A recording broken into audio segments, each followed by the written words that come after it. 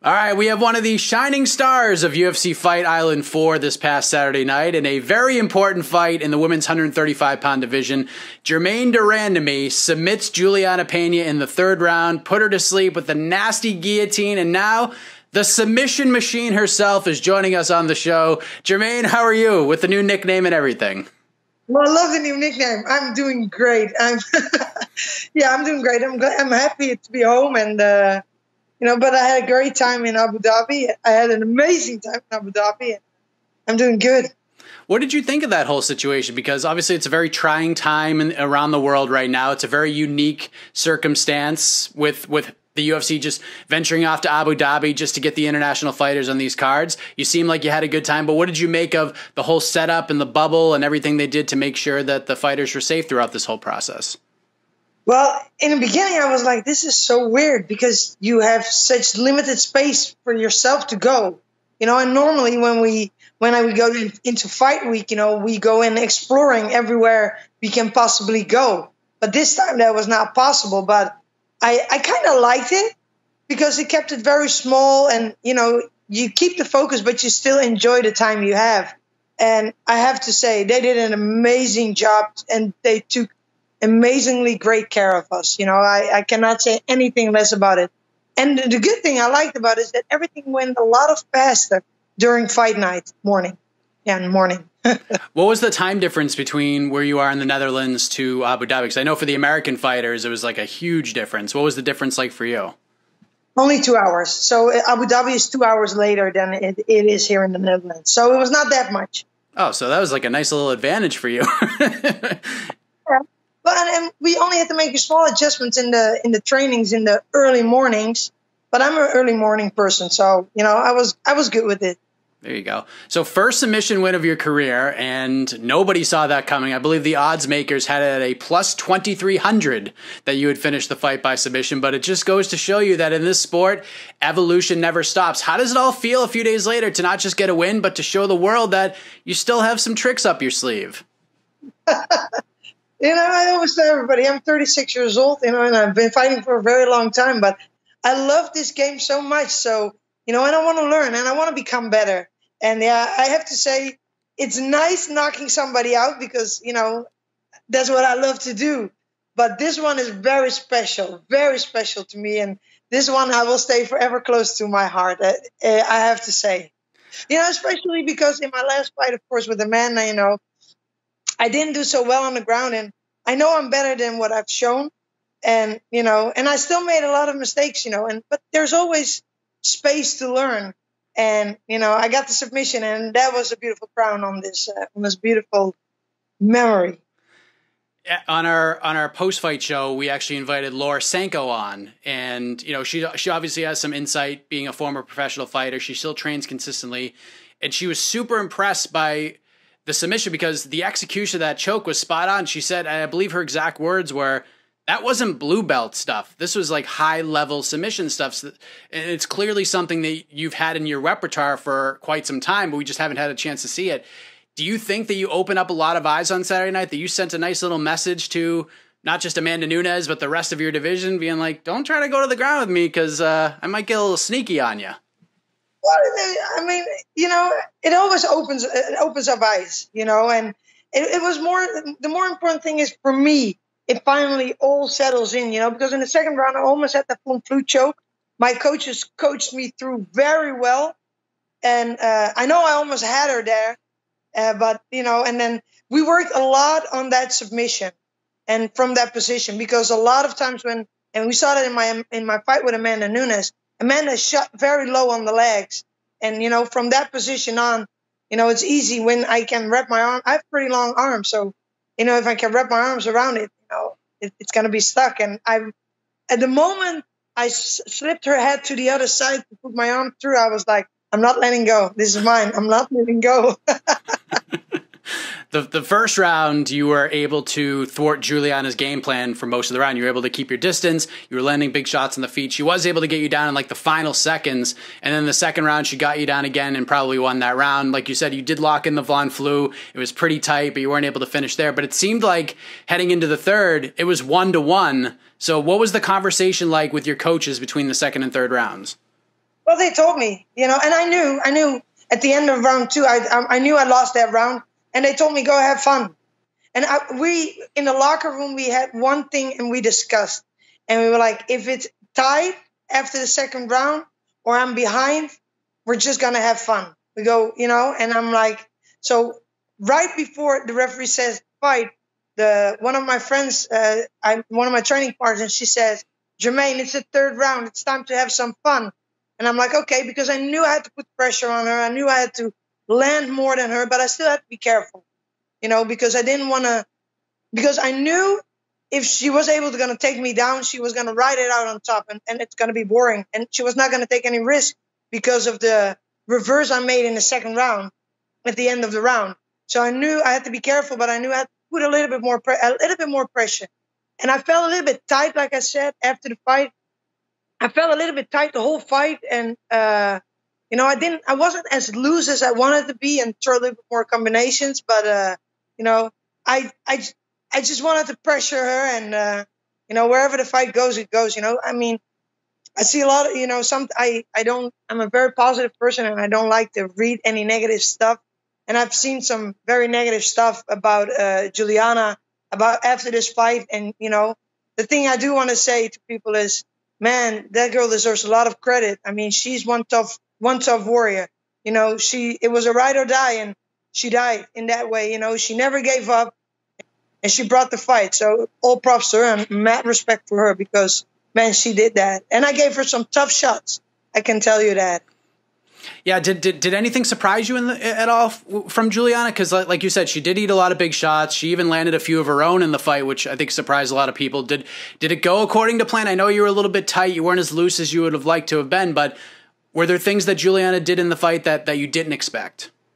Well, I expected her to throw a lot of punches to try to shoot, and because in the second round she tried to bum rush me with a lot of punches, and I'm like, okay, we're really gonna make this a dirty boxing match, because I love to. So that surprised me in a way, but I was cautious about it because I knew she was going to do that to set up the takedown, because I know she did that in her previous fights a couple times, throw a lot of punches and then shoot for the takedown. So I knew I had to be careful and didn't how can I explain that the best way? I didn't want to get involved too much in it and let myself go, because then I was going to be flat-footed. And I know that was one thing I should not do in this fight. The mistake that I made in the fight with Amanda, to be flat-footed. I wanted to stay light, and I had to be able to move back. So, and I mean, she's a tough girl. That I had no doubt about it, but she's tough. Mad respect to her. She's tough. So you have now won 6 out of your last 7. You've beaten everybody you fought in the UFC, not named Amanda Nunes. You're the #1 ranked bantamweight contender. But you just fought Amanda in December, and you know how the UFC is. They like to keep things fresh.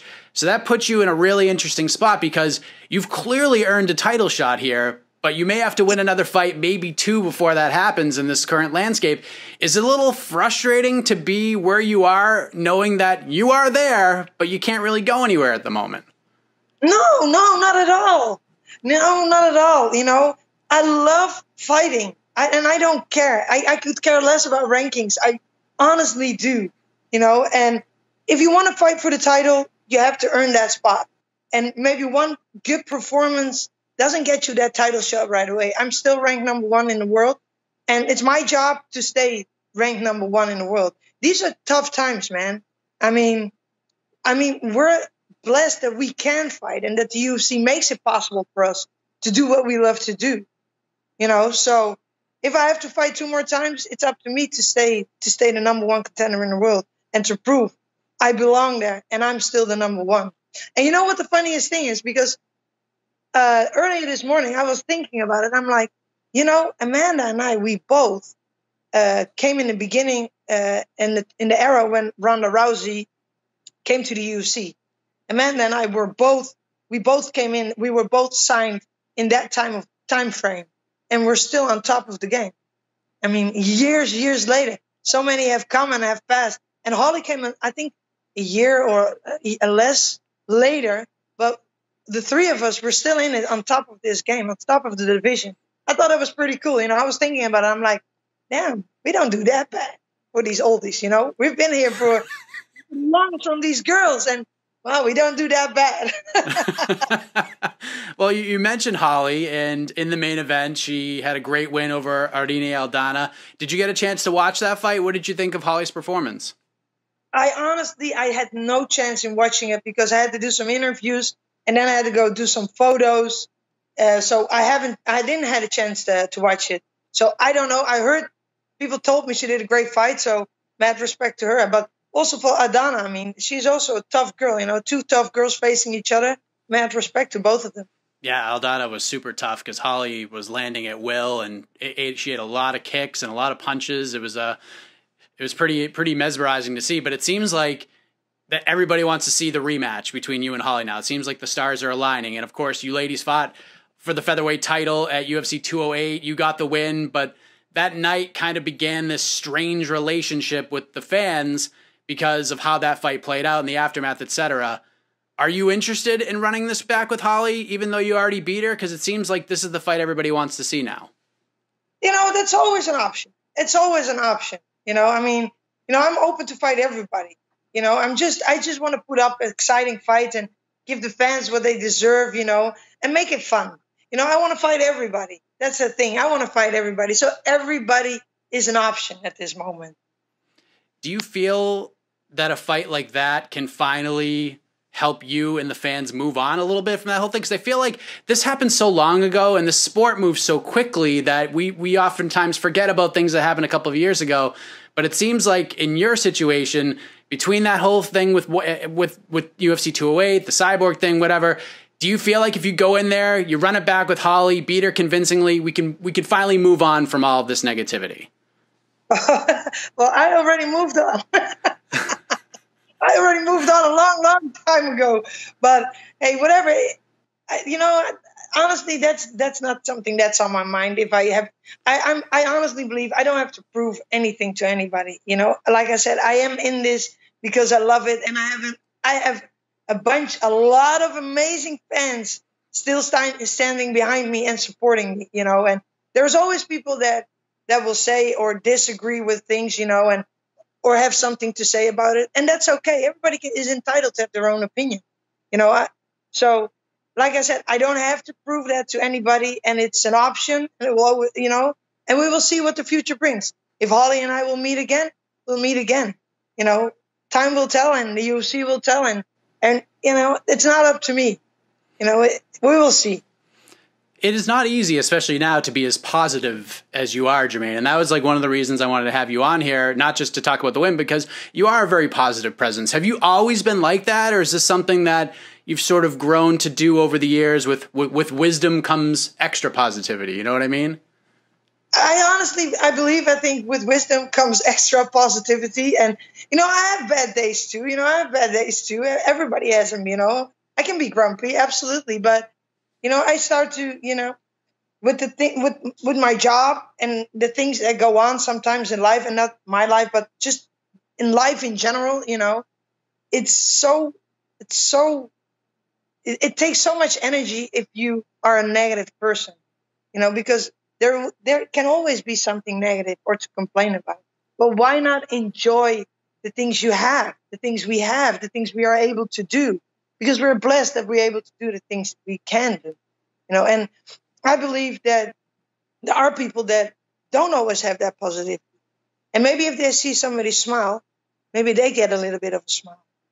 You know, I mean, a smile is very expensive, but it's at the same time so priceless. You never know what a smile can do to a person, you know. So make the best out of it. And I mean, make the best out of life, because life is so damn short. You better enjoy what you're doing, you know, because there's a lot of things you can't control in life.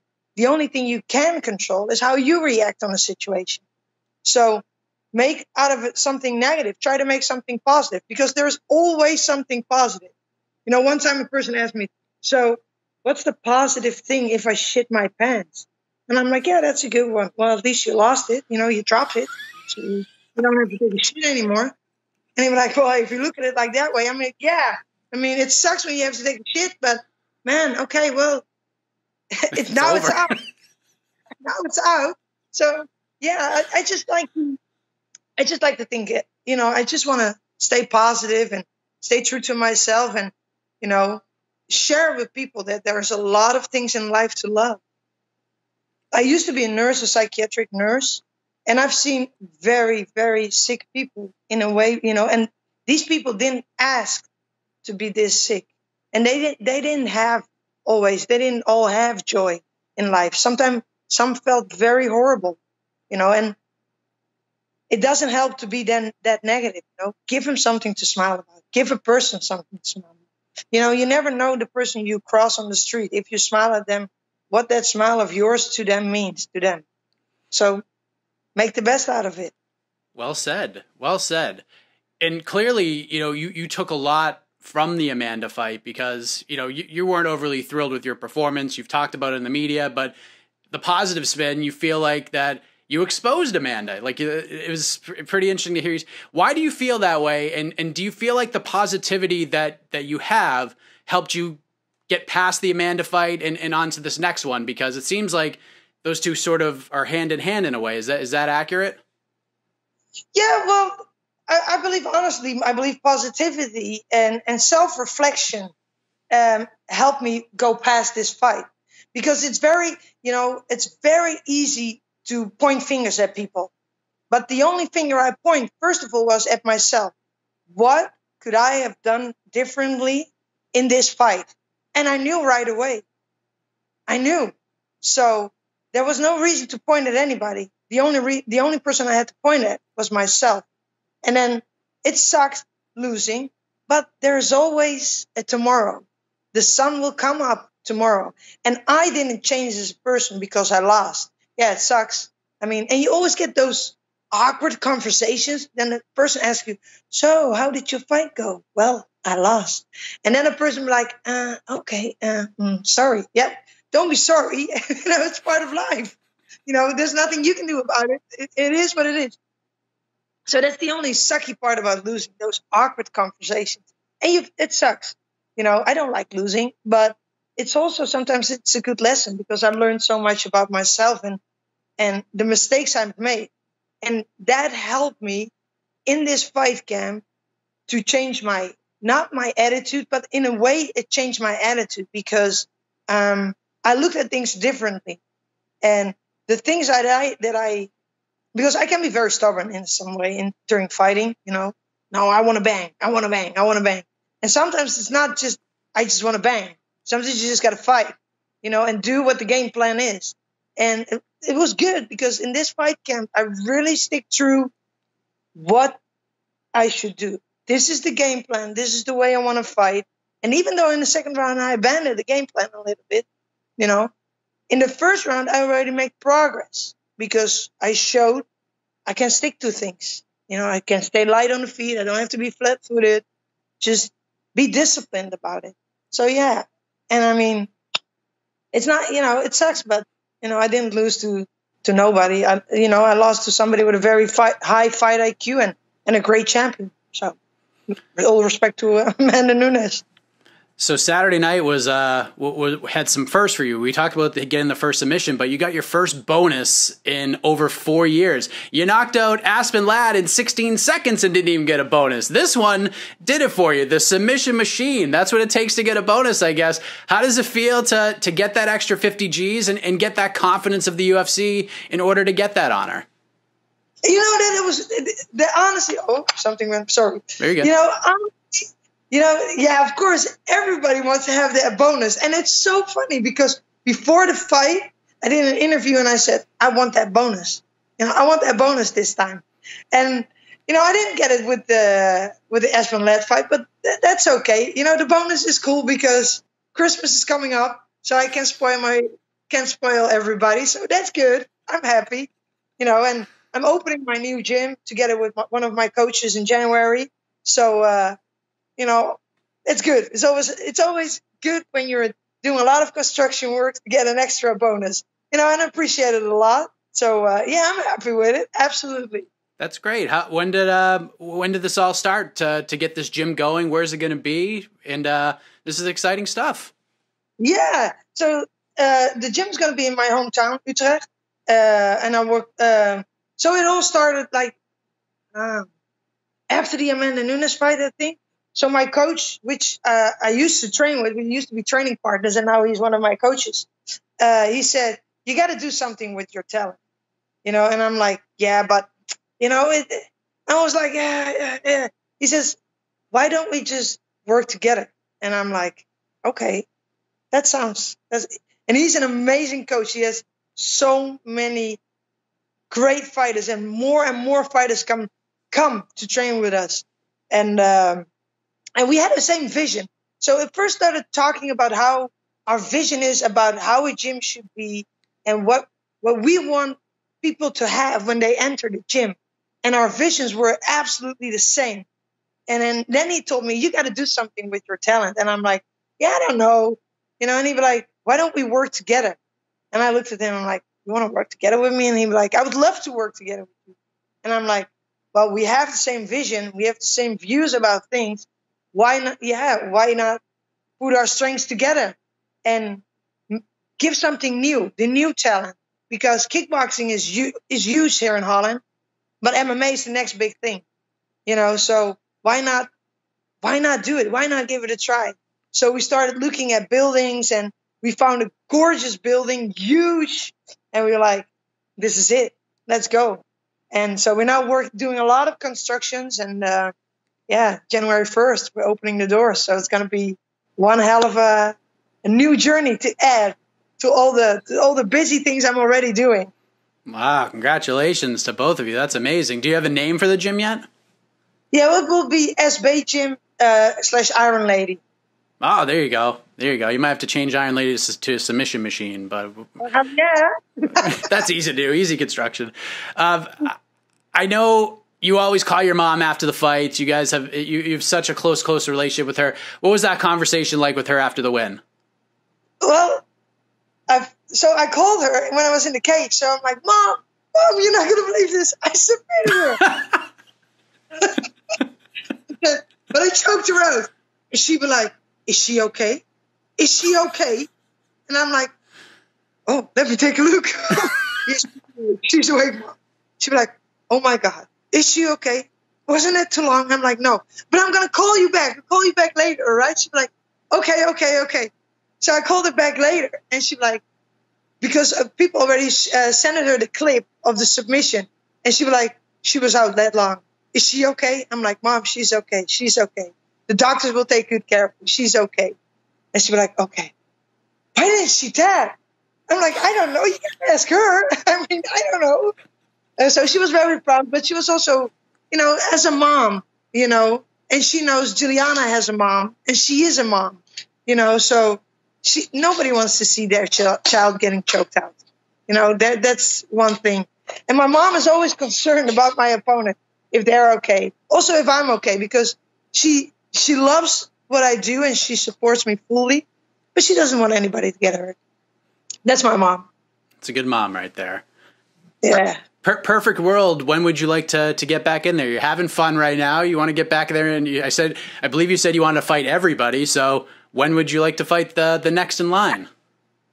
Well, it's like I said, it's a very crazy time right now, and here in Holland, the COVID people that getting tested positive, it's going up a little bit more. So we're getting more restrictions, and we heard that probably Friday we get a curfew. So it's going to be very tricky. That means also, I got to work a lot because I'm work as a first responder. So, but in an ideal situation, I hope to be back in January, but there's also a job to do. And there's also people that really need my help right now. And my colleagues, we all have to stand as one team and together with all the other first responders. So ideally, definitely beginning of the new year, maybe the end, maybe the beginning of the new year.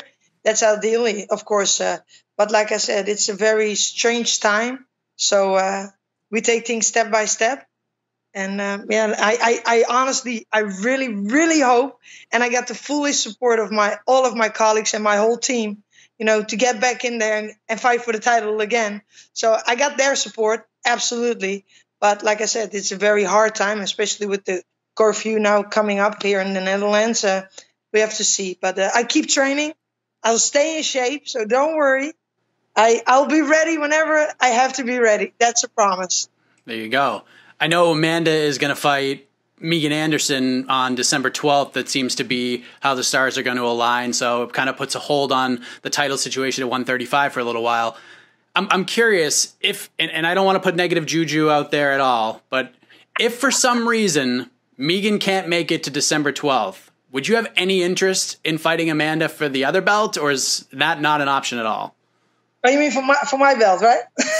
Yes, you are the first champion. So what a story that would be. If I would be able to, and the UFC would say, yeah, that's the only shot you're ever going to get to fight Amanda, again, I'll take it. But I've also said, if I get another shot in Amanda, and I will say it one more time to you. Now I'll say it a couple, but I will tell you right now. If I get another shot and fight Amanda, and she beats me, I'll retire right then and there on the spot. I will forever stay second best. So if she beats me again, I will retire then and there on the spot. Wow. Because there's nothing left to do anymore. She's the only one, that beat me fair and square, no problem. And she's the true champion. But if the third time I cannot make it to beat her, then it is what it is. Is it like that for just Amanda? Or let's just say, you fight Holly and she wins a close decision or something. Is it the same thing, or are you still moving forward? No, my focus is, of course, on Amanda. That's honest. So, no, it's Amanda. If she beats me again, I will retire. And I will retire, as for my feeling, as a true champion, as a true fighter, with my head held high. But then, I'm second best. She's the best. But I still believe I can beat her, in every piece of my body and bone. Hold on. My dog comes to join us. Oh, yeah. So it's the positivity. Yes. So, no, I still, every piece of my body and soul believes I can beat her. And I have the utmost respect for the champ. No, nothing less to say about her. But if she beats me again, that will be the end of my MMA career. And I had a beautiful career because I've seen it all, been through it all, especially with my submission win now, I've done it all. I've seen it all. So it will, then I can't beat her then. So, you got to be honest with yourself too. Wow. What a storyline that would be. Title versus career. Wow. That writes itself.